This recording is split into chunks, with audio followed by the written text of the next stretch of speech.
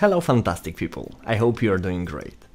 If you like C games, you are in the right place, because today we'll generate random islands. Let's start by creating a simple tilemap. First, I click right mouse button, 2D object, tilemap and hexagonal flat top. Awesome, I leave all the default settings, and one important thing to notice here, if we go to the grid, we'll notice that the cell size in the x-axis is not 1. We need to copy this value because we'll need it in the second. The reason it is not 1 is just to make those hexagons look a little bit nicer. If we change it to 1, you'll see they are a little bit stretched. So and the thing why they are stretched now vertically instead of horizontally, even though we change the x axis, is basically because we selected the top flat. If we would select the point top, I think it's called. I think it's called point top. Then they would be set in different direction, and the one would change it actually in the horizontal axis. So that's the reason. Now let's create our palette. Palette is like a collection of tiles, of sprites that we can draw with on the tilemap. To do that, we go to Window, to the Tile Palette. Now we click on the Create New Palette, we name it Island, select Grid Type, Hexagonal, Hexagon Type, Flat Top, and we change the cell size from automatic to manual, and we change the X to the one from the grid size. Now we click Create, and we'll need a folder for that. So I at least had created already the tilemaps folder. I go there and create another folder called Island Palette. Awesome. And I save everything inside this palette. Now to add a tile into it, I just need to drag a sprite onto the tile palette and save it. Let's call it grass, and as you see, I can select it here and I can draw with it. Whoops, no, that's wrong, because I left the wrong cell swizzle. So I want to change it back to YXZ, which is the right type of the hexagonal map. Wee, beautiful. Let's clean up the tilemap, and before we write any code, let's discuss how we'll implement the island generation. So let me open the professional drawing tool. Awesome. So it will be pretty simple. We'll have a circle, or rather we'll have a point. So we'll have a center of this circle. Let's say it's here. Now what we'll do, we'll draw a line from it to the right side, and basically we'll select point somewhere on that line. So for example here. And obviously we'll do that randomly, right? So we'll select any position on that between two given values, because we'll have to limit it. So for example here and here, and our point was here. Then what we'll do, we'll rotate that line also a random amount of degrees, and those degrees also will be configurable. So let's say something between so let's say the minimal will be something like that, and the maximum will be something like that. So this is our random angle. Now again, I will select, using the same limits, another point, then I will move it. So basically we'll move it randomly all the time, something like this will happen until the circle is closed, so until we reach the end. On each of those we selected the point.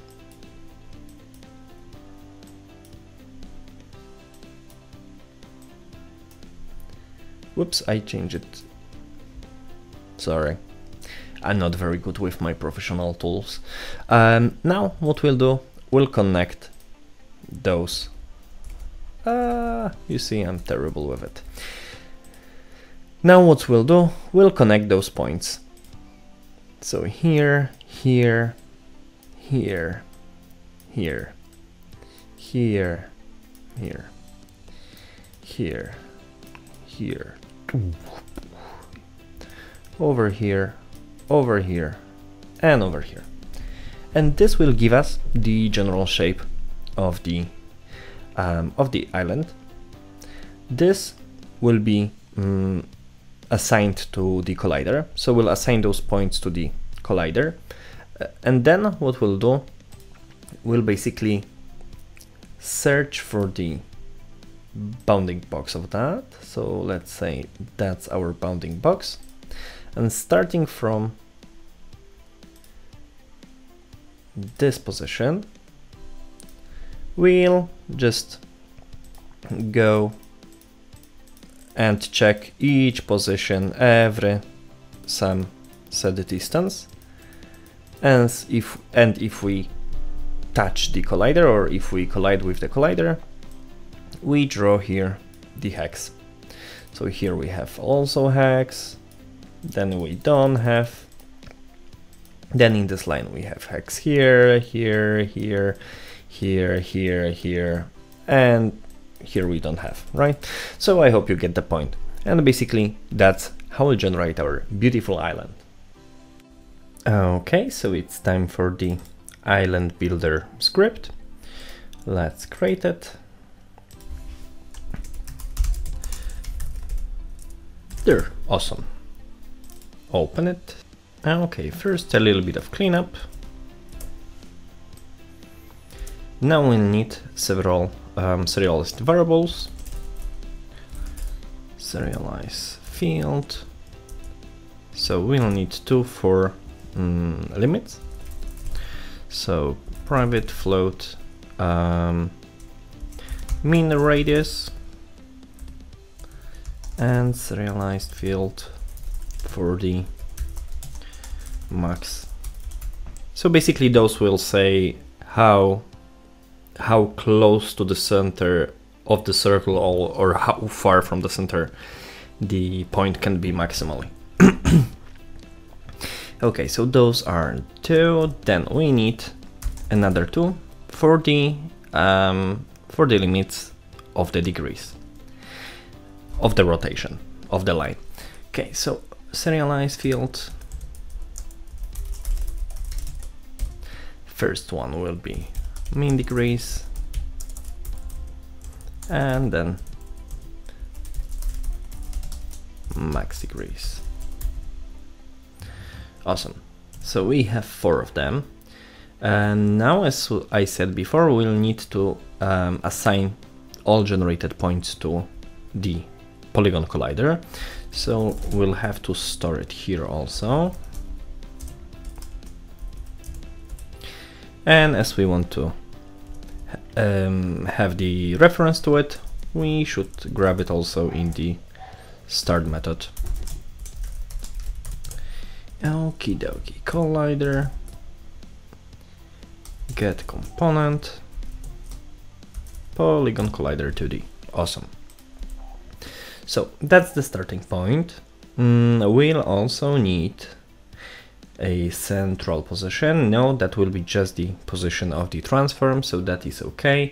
But we'll need a function or method that will allow us to rotate vector 2D. So basically our line, in fact, will be vector 2. So there is no like default method to do that.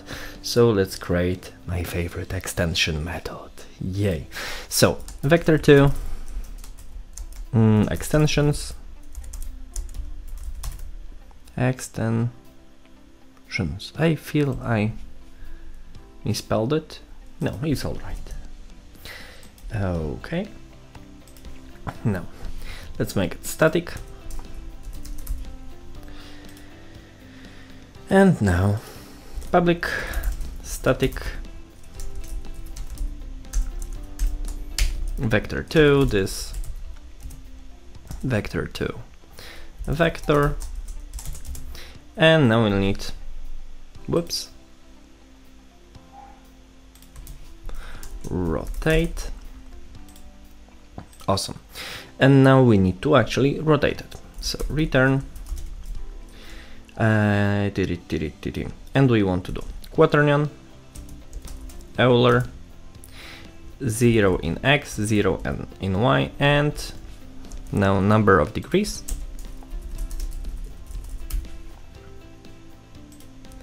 In the z-axis. So this will just give us rotation. Now we want to multiply that by our vector. And this will give us vector2 rotated by this rotation. So in case you don't know what is happening here, so quaternion Euler gives us just those rotations on each transform. So we have convenient way of working with rotations, right? So we can put their number between 0 and 330, actually more and less than that too, but I think you get the point. And why it is z-axis, it's basically, you see I dropped the sprite here, and if I modify z-axis, I'm rotating the sprite in our 2D space. So that's the reason I'm assigning the Euler degrees to z-axis, and then I multiply it by vector to have it exactly the same length as our vector. So that should do it. Okay, so we have method to rotate our line ready. Now let's get back to the island builder and let's prepare some helper methods. So first of all, we'll need a method to give us number of degrees and the limit of distance from the center. So first let's go with the calculating radius. So that will be float get random distance from center. To have that, we can just return okay, random. So we generate random number in range between the mean radius and the max radius. Max radius. Awesome. So that will do it. Then we want also a similar one for the degrees. So get random line rotation. Let's call it like that. Not perfect name, but will do for now.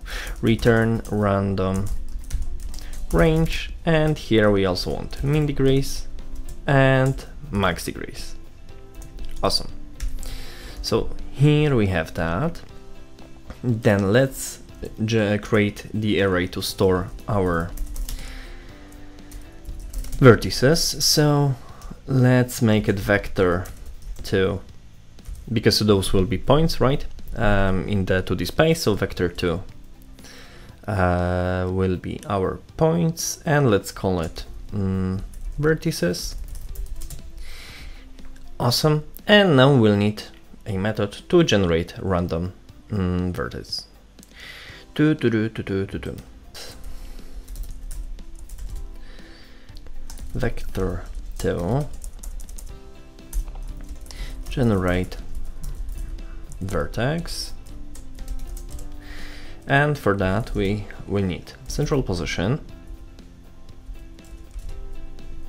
that will be transform position, then a horizontal line, so we can do that creating new vector2, of course we want it of the right length, so here we get the result of our get random distance from center method.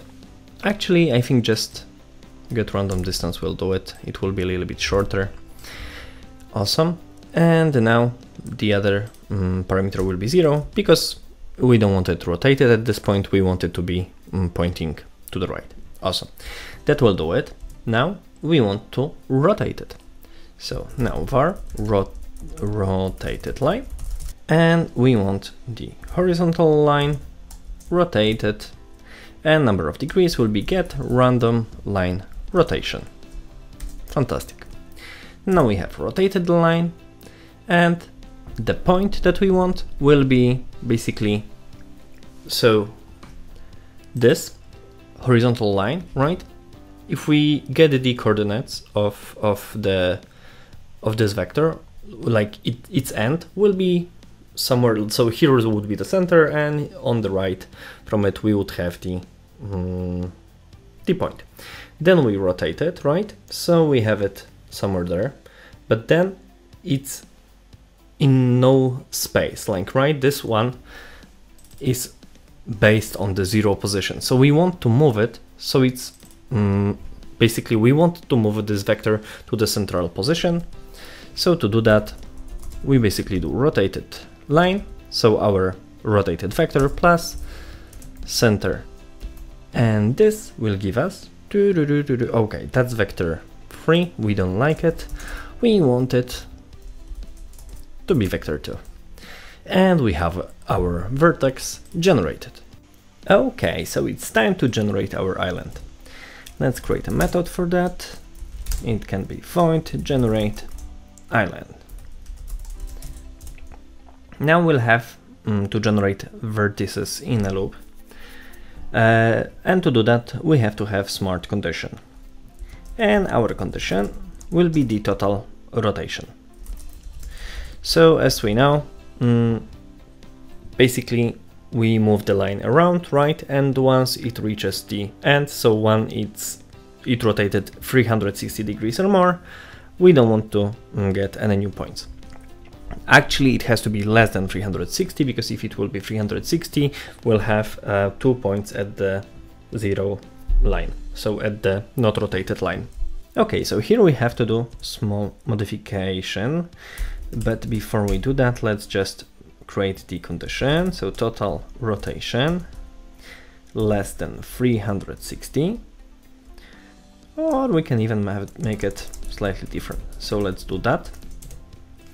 And if our so total rotation plus new rotation, which we'll get from get random line rotation. Awesome. So that will give us total rotation from the 0, right? So on the first it will be, for example, 20 degrees. If we have on another round 20, that will be 20, which we already had previously, plus new 20, 40 degrees. Then we get random, for example, 30. So we'll have 40, which we had previously, and we'll have another 30, which will give us 70, and so on, so on. So we actually are interested in the total rotation, not in the single time rotation, let's call it. So we have to make a parameter for that in our generate vertex method. Let's call it rotation. And now when we generate the vertex, let's just pass the total rotation as the parameter. And in fact, we don't even need to store it. We can drop it automatically or straight away into the array. But I just realized I don't like arrays, because we would have to generate the points, check how many we have and so on, then create the array of the right length or do something crazy like that. So when we don't know how many vertices we actually going to have, it's much better to have list. So let's change it to list. Awesome. Import. And now let's add it to the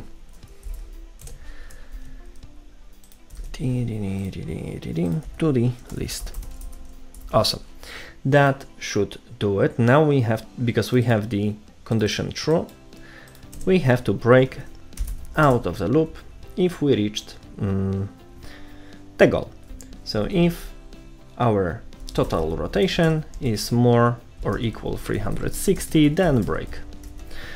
Awesome. So we have all the vertices. Now we have to assign them to the polygon collider. To do that, we simply take the collider, we go 2 points and we assign it the array. And as you see, it actually expects the array. So we have to convert our list to array, which is pretty simple. We can just do vertices to array and done. This will generate the collider for us, the collider shape. But we also have to trigger this method somehow. So let's just create the update method. Inside of it, let's just check get key down. So let's check if we press space. And if we do, then let's generate the island. Awesome. So let's just check what error do we have here. Oh, we did not pass the rotation parameter to the rotate method. Okay, let's test it out. Let's get back to Unity, remove the hex, we won't need it anymore here. Then we create a empty object, call it island, and we can assign as our script to it. Island builder. Fantastic. Let's reset its transform so it's in the center. Let's give it the polygon collider 2D. We'll need that. Now we want to clear the points. So we want that to be 0. Can it be 0? Yes, it can. Fantastic. Now we need to set some values. So let's say minimum radius will be 2, maximum will be 5, minimum degrees will be 5, and maximum 20. And let's see what we get. So we start the scene, we click space, we go to the scene and check the, whoops, we have an exception. Of course we have, because we did not create the list. And actually it's better to clear it before we generate the island. So let's do that as a first action in our generate island method here. Now once again, let's restart the scene. Let's now press space, no errors there, awesome. We get here, we open our island and we have our beautiful island. Now let's get back, press space once again, back to the scene, and we have our island. So everything is working. Awesome. Now let's try to turn it into the actual tiles. Okay, so let's create a method for that. Let's call it private void draw tiles. And first thing we have to do is to get the reference to the tilemap. We have multiple ways to do that. The simplest one will be to get the tilemap here and then just try to grab it inside the start method. So now let's do get component in parent of type tilemap. Awesome. And for it to work, we have to make sure that our island is child of the tilemap. To do that, we just drag it until under the tilemap. Awesome. Now we get back to the script. We go back to the draw tiles method and we clear the tilemap. Of course, you don't have to do that. If you want to have multiple islands, you have to think what would be your use case. But because I want just to have one island in the central position, I prefer to clear all the tiles before that.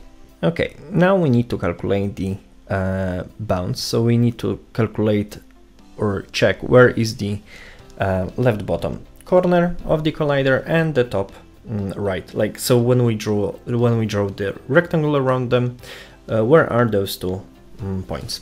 So to do that, we can get bounds from the collider.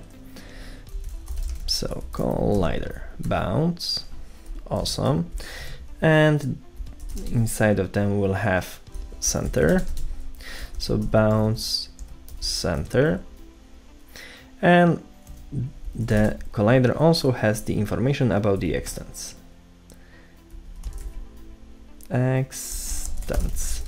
So bound extents, and this is enough for us to calculate the points. So for the left bottom, we want to subtract from the center the extents. Now for the top right, we want to add the extents to the center. Basically, so this gives us the center of the rectangle, and the extent is basically the amount or the distance from the center to the edge of the collider. So center plus that will give us the edge. And because it is vector free, it will give us the corner in the free space. So we have left bottom, we have right top, and now we need to iterate, like we want to check different positions. The most optimal way would be to actually go with checking the basically the positions based on the tile size, but that would take a little bit to implement. So let's just set the some small constants of private, and let's check. So float const sorry, the other way around, const float, and let's call it check size. Let's do 0.2. That will be okay. And now we need to iterate through all the positions in the X and Y axis. So for that we'll need two for loops. In the first one, we'll start with the left bottom X. And now we want every round to increase that. Sorry, now condition. So we until it is less than right top X, and now we want to increase it by the check size. Awesome. And inside that we need another loop, this time for Y axis, for left bottom bottom Y, X, no, Y smaller than right top Y, and then we want to increase it by the check size. So this will iterate through all the positions, like actually from the bottom left to top right. And now we want to check if at that given position we have collision. So we can do collider, its overlap point. Awesome. And the point will be new vector 2, X and Y.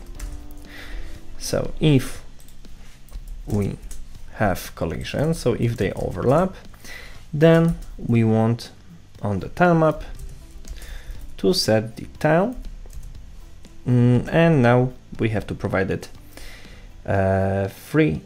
two informations. Sorry, first one is the position, but as you see it requires the vector 3 int, so it is not interested in the coordinates in the word, but rather in the tile number.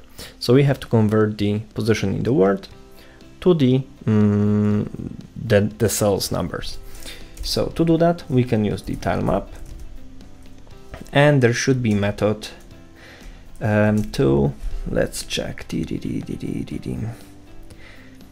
cell to local, no, local, oh beautiful, word to cell, beautiful, that is what we need. We give it new vector 3, X, Y and 0, That will do it. And then the other is the tile we need. Now we don't have reference to that, so let's create just serialized field, private tile base, and let's call it grass tile. Now we grab this, add to our method, and this should be enough to actually generate the island. Let's call it after generating the shape in the update method. Now we just need to assign tile to our island. So assets and tile maps, island. Here we have our grass tile base. So here we have the variable, and let's see if everything works as expected. And we have our islands. And meanwhile, have a fantastic day, love you, and bye bye.